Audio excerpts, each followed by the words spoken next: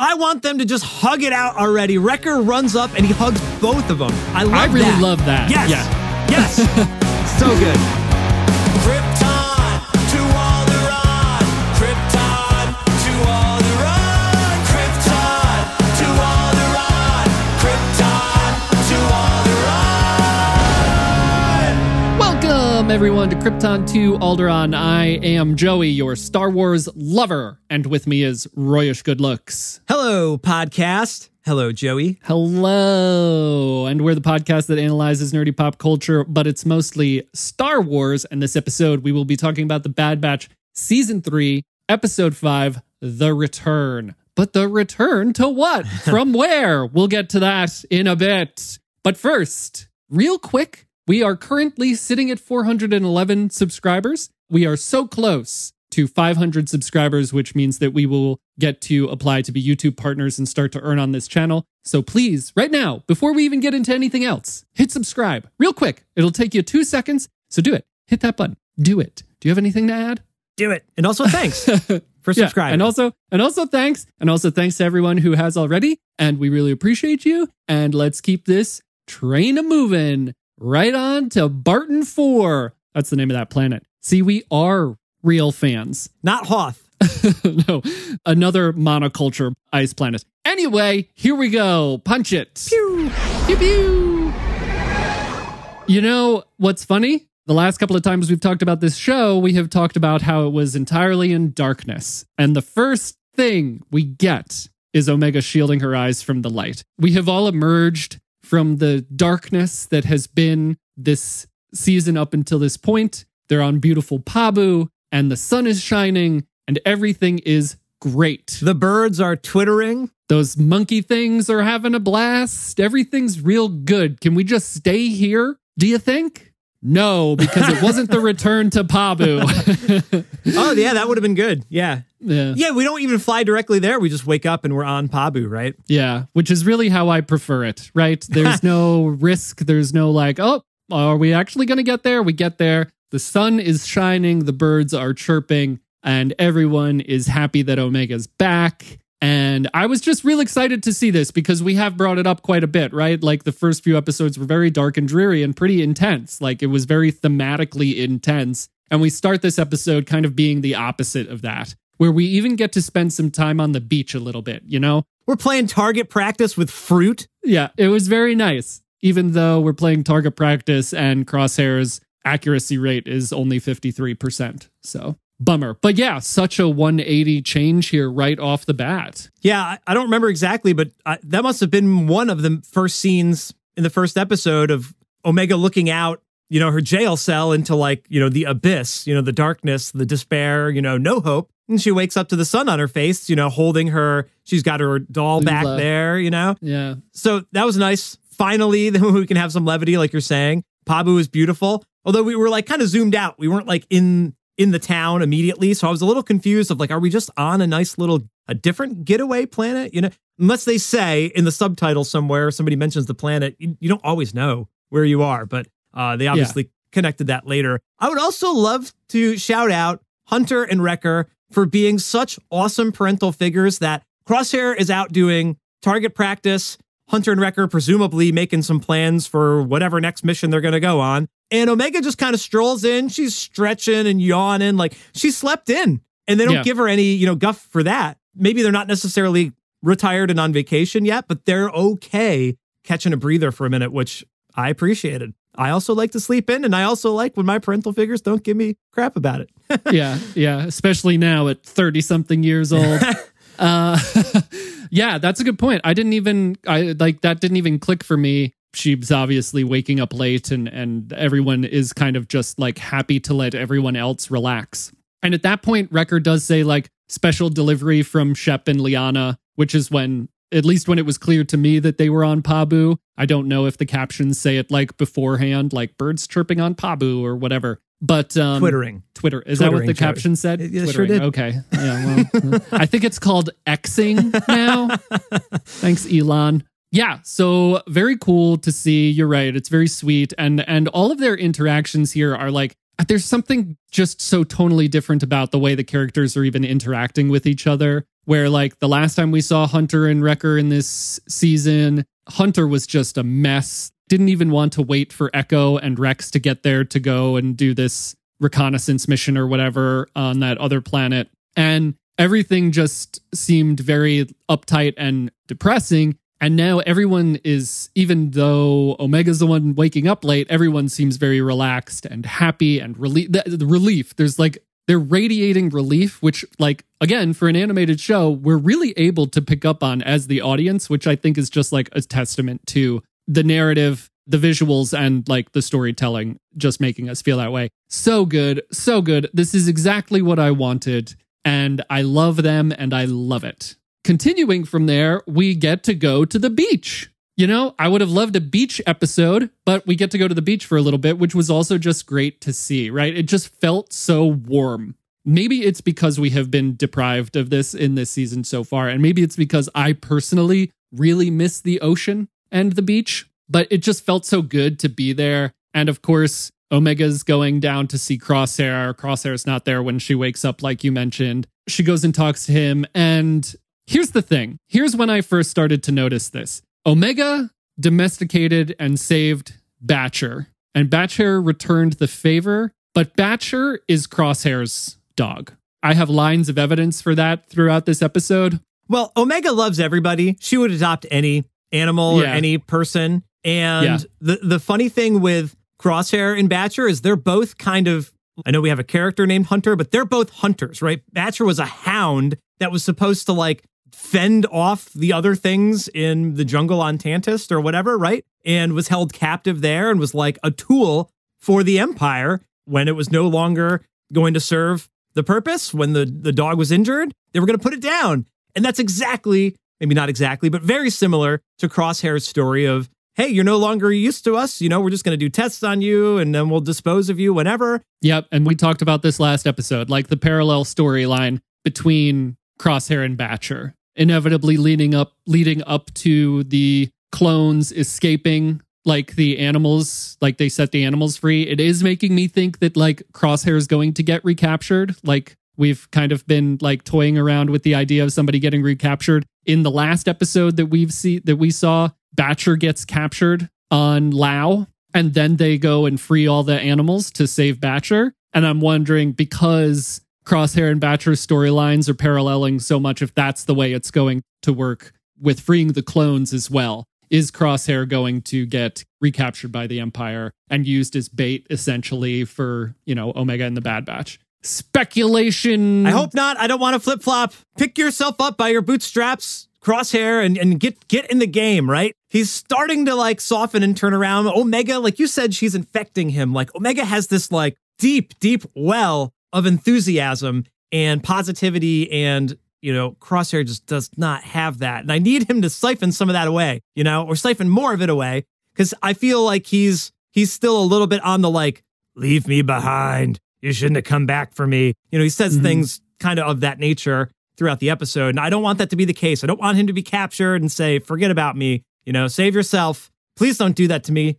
Can we have a little bit more beach time? Yep. More beach time. You know what I really like, though, is Crosshair's regrets. That he is admitting to having these regrets and having made mistakes and being maybe caring less about his future or his, you know, worth, especially to this group, because of the choices that he's made, which just seems very real. And, you know, him and Hunter have a very wonderful moment at the end. We'll talk about it later. They have a wonderful moment at the end that shows both sides of this. But I kind of really like that he's still working through all of that and being like, well, if push comes to shove, I can't even shoot anymore. I have regrets. I thought I was doing the right thing, thought I was being a good soldier. But yeah, that he's still working through all of that, I really enjoy. That just seems so like real to me. Boy, it's going back to another thing that I keep saying, which is that this show is super good at making me love characters that I didn't think I would love. I don't know how they do it. You know, I don't know how they do it. But someone in the writing room is like, we're going to turn people around on this character. And it's working. But I really don't want him to get captured and then have to do a whole rigmarole. I think I'm with you on that, where I want like a strategic decision to be made without like having to make it because someone gets captured and is being used as bait and that kind of more tropey stuff, I guess. Yeah, we've already treaded that ground, so we don't need to do it again. Yeah. Hold on, rewind. We need to go back and talk more about Batcher. And Batcher being Crosshair's dog, and Batcher being Crosshair's emotional support animal, and Batcher knowing that that's her role in this. I love that. I love their interactions, her and Crosshair's interactions throughout this entire episode is just so good, regardless of like the parallel storylines. Like she is right by his side the entire time, except when he's like having his moment with Mayday's helmets. I think that's another great hack to get you to sympathize with Crosshair, because he seems like this cold-blooded killer. Here he is petting a little doggo. That's not what you would expect from the sniper of the group that just follows orders, right? I love that. He's petting the dog's licking his face. They're leading each other kind of throughout the episode at a couple different points in time. Yeah, they're a pair. I think that makes us feel for Crosshair a little bit more, that you see he's a human being. We're seeing that throughout the episode. Of course, you get the scene with the helmets. I love that he set them all up. I was like, is he just going to look at them and like contemplate things? And that he took the moment to put them all back up. Oh, great. And then Hunter sees that out of the corner. So we got these wonderful moments of realizing that, oh, I've made these choices that I didn't actually want to make. And now I'm back with my batch. I've returned to the batch. These are the people I should have been caring about all the time. Well, you know, this dog, I should be caring about this dog, right? We saved this dog. They were going to kill this. He's not saying these things out loud, but we're seeing all that develop. And again, like you're mentioning at the very end of the episode, he finally kind of fesses up with Hunter about what's going on. He just has a hard time kind of communicating verbally. Yeah, that's definitely not his thing. And that's okay.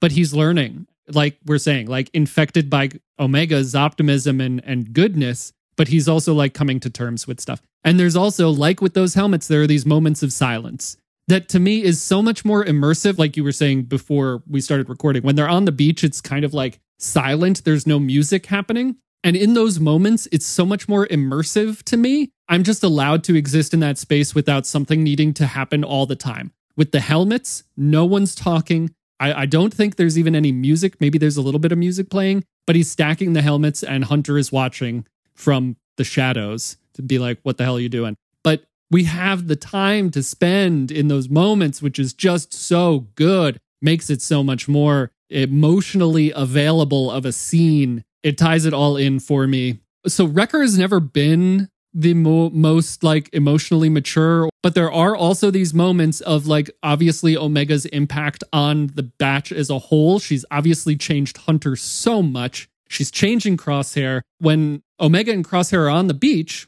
and Hunter and Wrecker are up above watching, Hunter says, maybe it was a mistake to give Crosshair back his rifle. Wrecker says, well, Omega trusts him and that's good enough for me. And that means so much. It's also the last time Wrecker saw Crosshair, the end of season 1. Crosshair was the most mean to Wrecker. They're going through the facility on Camino as it's sinking, and Crosshair says something like, something on your small mind, Wrecker. And at that moment, I was like, nobody's like standing up for Wrecker here. Stuff like that, where like Crosshair was very mean to Wrecker specifically, and obviously is showing him that like he has no respect for him. But then Wrecker comes out, and Wrecker's the one who's like saved Crosshair's armor and says it felt wrong to get rid of it. And that is also like, man, my heart grew 3 sizes. That's pretty damn good. And just like the impact that Wrecker was a little bit more there already, but the impact that Omega has had on these people. Totally. That was another scene that Crosshair doesn't really respond to, but we see several shots of him looking at the box of his armor and back at everybody else there. He's thinking something. We don't get the words, though. Yeah, any friend of Omega is a friend of mine. We said this last episode, too. Like, they didn't have the conversation so we could have the dramatic ending last week, but they're having all these moments of like, of course he's going to come back into the fold because of this connection with Omega. And he's having a turn of character. And even though the last time they met each other, they were not on good terms, this episode did a really great job of putting everybody back on the same page. I don't know if that's why they've titled this one The Return, you know, if it's just the return of Crosshair to the batch, or the return of them going to not Hoth, or what it is thematically why they chose that title. Or maybe it's all of those things. But I kind of like that. Like, this episode may or may not have been considered like a side questy episode to some people, but this, like, bringing everybody back into the fold was one of my favorite parts about this episode, that they had a mission, very simple mission, just to read the data on this pad. It just so happened that a convenient place to do that was a location where Crosshair had a major pivotal moment that directly ties into why he's even back with the batch right now. So that totally works. And we've got a MacGuffin of some giant worm monster that we have to battle against. And the team has to bring together all of their varying skills to finish the mission, which is like, that's the Bad Batch. They each have a special skill. It's the Justice League, it's the Avengers, whatever. You know, we're getting the band back together. They work best when they're a team. So on my second watch, on my rewatch of this episode, was when I started to think, man, I wonder if people are considering this a filler episode or a side quest episode, which I, in general, dislike the idea of that. It's not necessarily about the backdrop or like the mission at hand. It's about Crosshair's redemption. So this is Crosshair's redemption arc. It doesn't matter where they are or what they're doing. The point of it is that it is Crosshair's redemption. They could be anywhere. They could have gone to Hoth instead of Barton IV. Thematically, it makes sense. He knows of an outpost that is not well operated. There's limited people there. It turns out there's nobody there. But it makes sense that that is where they go because he knows that there won't be anyone else there. Well, and he had to volunteer that information and then go back to, you know, imagine the PTSD he's suffering to go back there. He's forced to face the decisions he made there. Yep, that's 100% it. And also, I think another thing about this redemption, we should all be considering the sacrifices that Crosshair is now making in order to go through this redemption. First off, in this episode, a lot of things we've already seen, including telling Omega to leave him behind.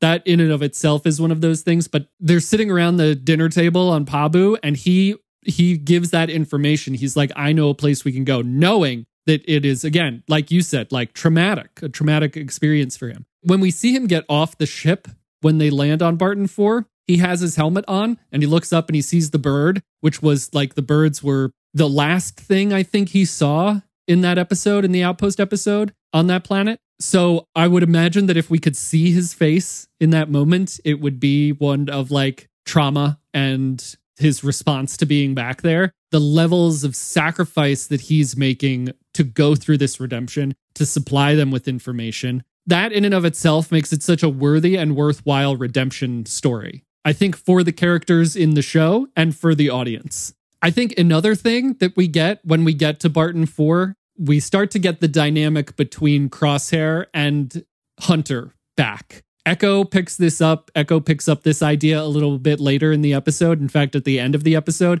But last episode, we were talking about like Omega and Crosshair's dynamic and how great that is and how much I love that. But we're starting to see it also become kind of a familial, argumentative sibling dynamic between Hunter and Crosshair as well, with Omega being the older sibling throughout it. We have the moment before they leave Pabu with Crosshair telling Omega not to hold anything against Hunter because he's just trying to protect her. And Crosshair says something like, regardless of what's happened, you're still a kid. And she says, I'm older than you, little brother, which is also an amazing way for their dynamic to be evolving. Like it started off with, like we were saying, the optimist and the pessimist kind of butting heads and that being very fun. But now it's turned into this more loving and familial dynamic. The banter's more playful, a little bit like that. Crosshair and Hunter have their little like back and forth. And if you're scared, why don't you wait on the ship? And Echo has to break it up. Why don't you kill each other later? Yeah. But then Omega comes in and she says, I told you to talk to him, not argue with him.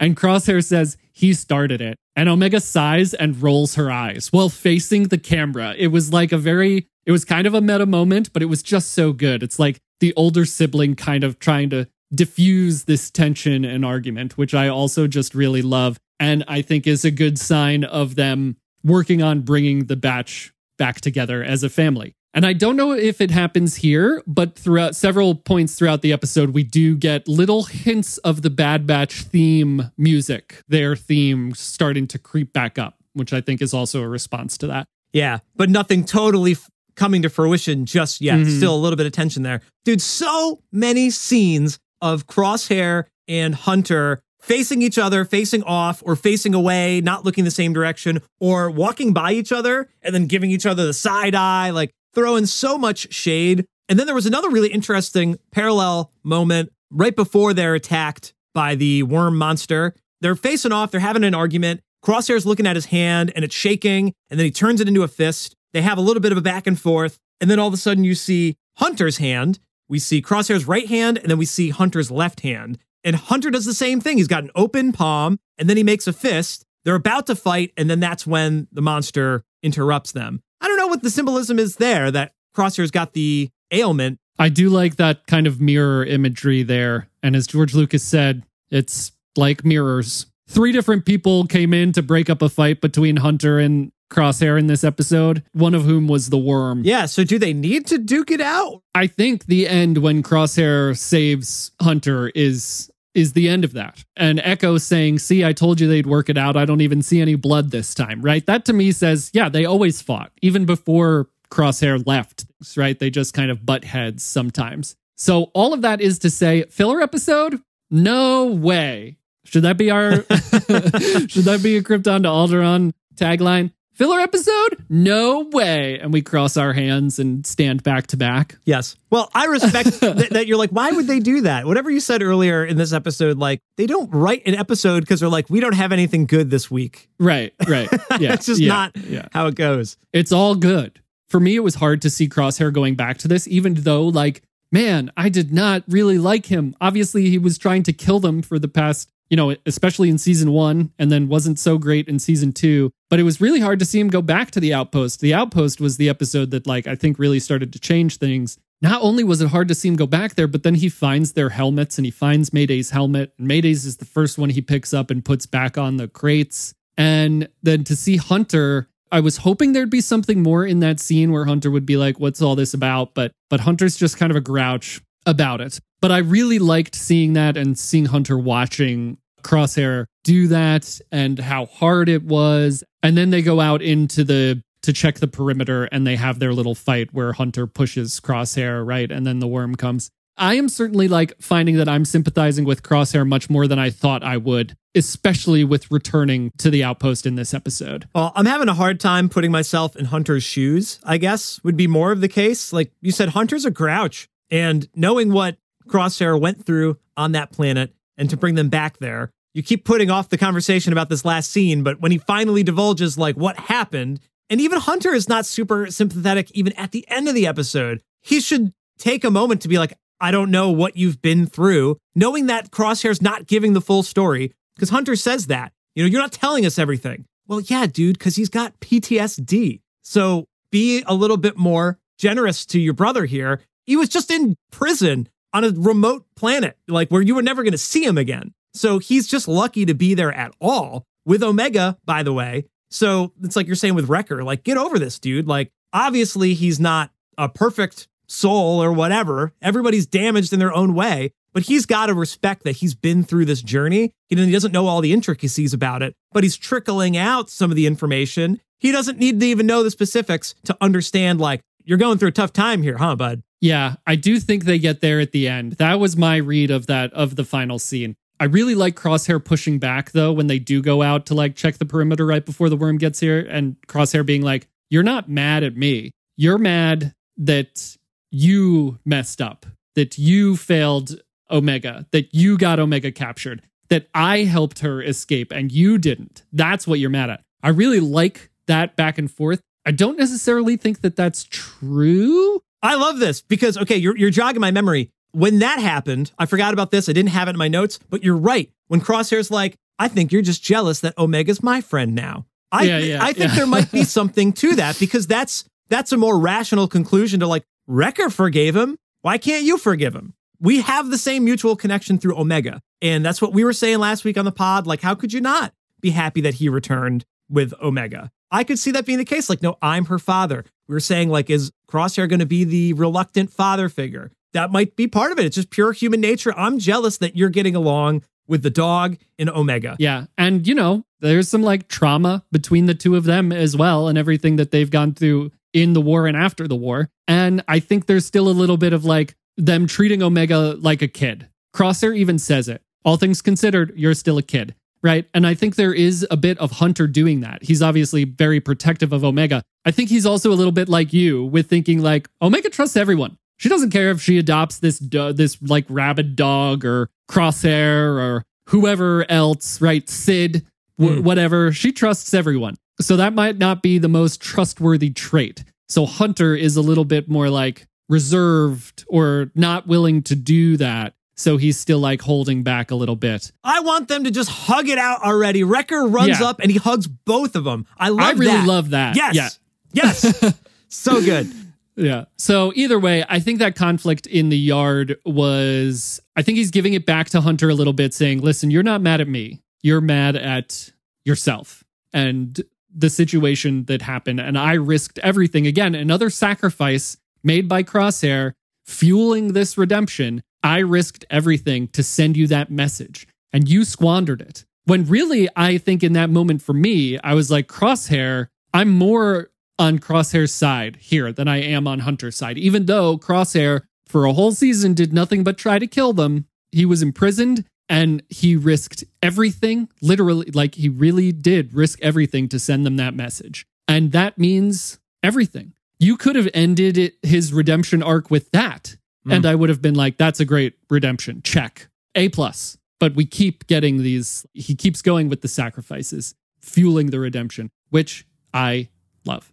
We have another Jurassic Park moment. In the last episode, we had Jurassic Park 2 with them freeing all the dinosaurs. In this moment, we have Jurassic Park 1 with like, someone's got to go reset the fuse box. You got to prime the fuse box, right? And it's even the same like pumping mechanism for the fuse. The circuit breakers are in a totally different building for some reason. Yeah. Like an arm, a clone arm did not fall onto Wrecker as he was like turning the fuses back on or whatever. But man, it's so funny, like the Jurassic Park things that keep popping up throughout this. I really enjoyed that. Like the mechanism is almost exactly the same as it is in Jurassic Park. We also get Wrecker kind of in a very meta moment saying, why is there always a huge monster? Which I think at some points is like what the rest of us are thinking, right? Well, they had the rumbling in the background and I was like, please just be an avalanche because no one's been there and you turned off the sonic device and maybe for some reason that disrupted the geology in the area.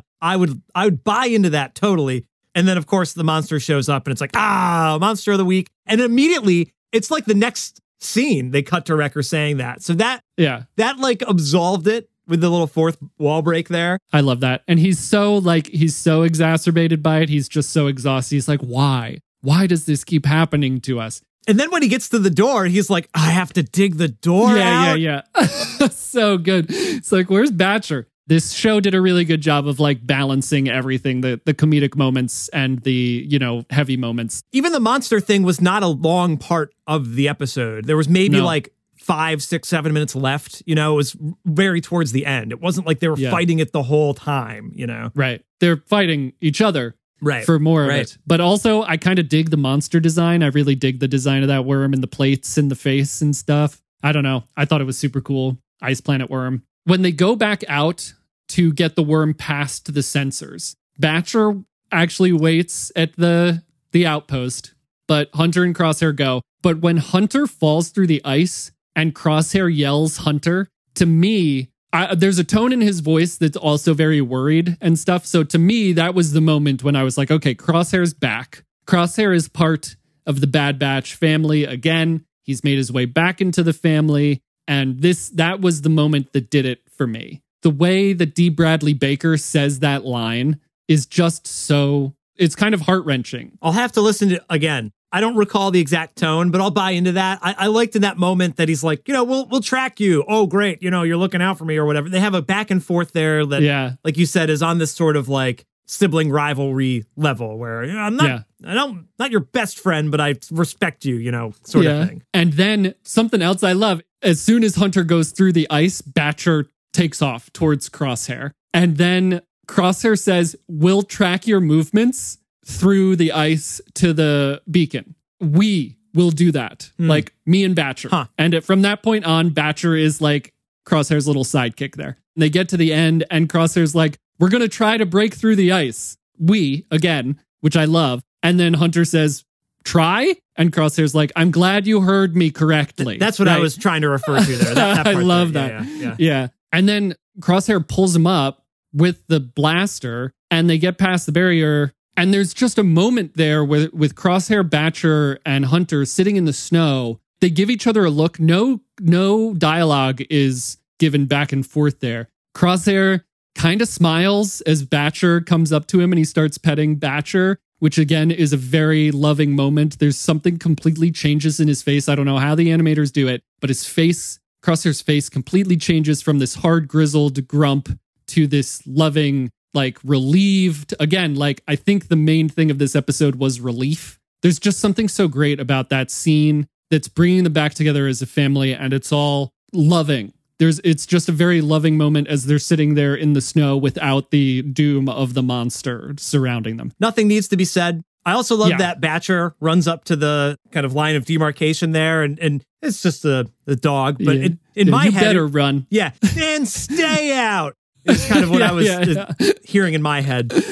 Yeah. Batcher is a great addition to this. When they land on the planet, Batcher's the first out of the ship. Who would have thought? Wagging her tail. It's so good. And that's when Echo says, see, I told you they'd work it out. I don't even see blood this time. So that's progress, which is a great thing to say to Omega. I think it's also a really great thing to say to the audience. Like, again, they've been through worse. And the way they've resolved it in the past, there's been blood involved. So this is better than that. So that also like gave me some amount of relief of being like, okay, we don't have to like dedicate any more time to this. This can be done now. And then Crosshair and Hunter have the conversation as they're getting ready to leave of Crosshair saying, I've made mistakes. I thought I knew what I was getting into with the Empire. I thought I was being a good soldier. And Hunter kind of saying, I know, man, I get it. Right? That's what I took away from Hunter. Like, I've made mistakes too. I have regrets too. I get it. All we can do is keep moving forward, which is, apart from being like a Disney slogan, whenever a character says that, I get chills. I mean, it just gives me such a good feeling. Like, the idea of all we can do is just like keep getting better or keep moving forward. And then Hunter says, there might just be hope for us yet, which is exactly what Anakin says to Ahsoka in the World Between World episodes of Ahsoka, which I just think is a great little poetry moment. Apart from being very meaningful in this moment, I think is a wonderful little poetry moment between these two. I mean, these two redemption stories that we're getting from both of these things, right? Redemption for Ahsoka thinking that she needs redemption, and redemption for Anakin, and redemption for Crosshair. This has become the line used for redemption. There just might be hope for us yet. You're selling me on this scene, but they should have hugged a little bit there or held hands as they walked back into the ship. Hunter leaves Crosshair there alone, and he stares back up at the circling hawk, and there might be hope for us yet. We don't get the John Williams swell into the ending where, like, okay, there is hope here. They give us this kind of somber melody. It does swell in, but it's kind of this more somber tone. I wish we got a little bit more of an upbeat, positive vibe at the end. It's still kind of ambiguous, but you're selling me.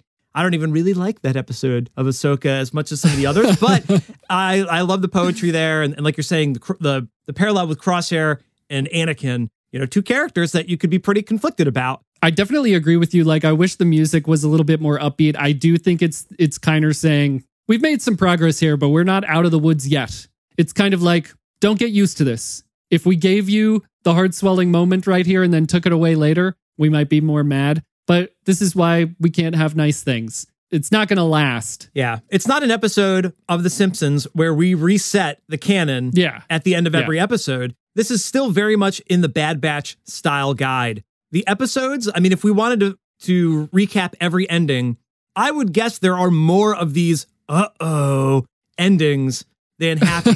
So ending. I appreciate them being like, don't get too comfortable because next week, Hemlock. We didn't see them being followed here at all. And in fact, like, not to get too much into speculation station, but like, who knows what happened on Pabu while they were away? Something bad could happen. I'm thinking the same thing. They come back and it's an ambush, and we've been tracking your data pad because you turned it on, dum-dums. Yep. Who knows? But 10 out of 10 from me. Honestly, this season so far, what would you rate it out of 10? I loved the Outpost episode last season, and I would have loved if they just called this Outpost Part 2. They work so well together. I'm a cannonophile. I'm an animation-ophile. I can't give it 10 out of 10 because I'll give it a 9.5, but I need the resolution at the end to feel a little bit better. But it's too early. Sorry. It's too early, yeah. I think, in conclusion, Crosshair's redemption is better than Vader's redemption. Hard stop, period, end of sentence. Come at me. Well, it's not over yet. It's going to even get better and better, right? Yeah. I guess technically Vader's isn't over either, but leading up to that moment in Return of the Jedi, leading up to Crosshair's redemption so far, the sacrifices that we're actually seeing him make is very meaningful. And so I think makes it a more meaningful redemption in my eyes. Right. So there. And we've gotten to see it in this serialized format and not with movies. Love serial. And imagine if this was Bad Batch, the movie or whatever, and we don't have all this extended time in between the stories. We're seeing so much linear progress, and it's really satisfying that you get to know the characters so well, which is just the beauty of the format we're watching this in. And we're filling in a lot of those gaps, obviously, with Ahsoka for Anakin's story. So I'm here for it. Keep it coming. All right, listeners, let's keep this conversation going. We would love to hear from you. Leave your comments if you're here on YouTube, and make sure to subscribe so we can get to our 500 subscriber mark. Be part of our 500 subscriber club. We'd love to have you back for future episodes because we're going to be talking Bad Batch for the next 9. We got the episode wrong last time, episodes? So let's not put a number on it. We've got lots more Bad Batch episodes coming up. You can also hit us up wherever you like to social media. Thank you for listening to the show today. I've been Royce. I've been Mayday. And we've been Krypton to Barton IV.